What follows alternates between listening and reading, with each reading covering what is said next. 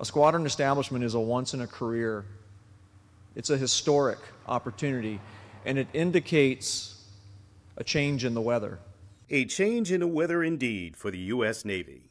Dozens gathered at Naval Air Station Patuxent River's Webster Outlying Field for the commissioning of the first Unmanned Aircraft System Test and Evaluation Squadron today. Today's ceremony marked the squadron's official transition from what was formerly known as NOC-AD's UAS Test Directorate. UX-24 will provide research, development, test, and evaluation support for the Navy and Marine Corps. Commander Matthew Densing, who oversaw the former directorate, assumed command of the new unit.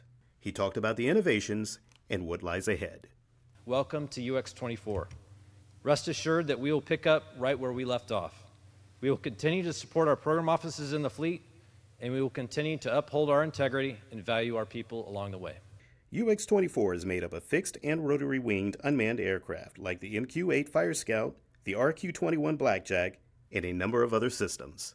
For more information about NOC-AD, please go to www.navair.navy.mil and remember to follow us on Facebook.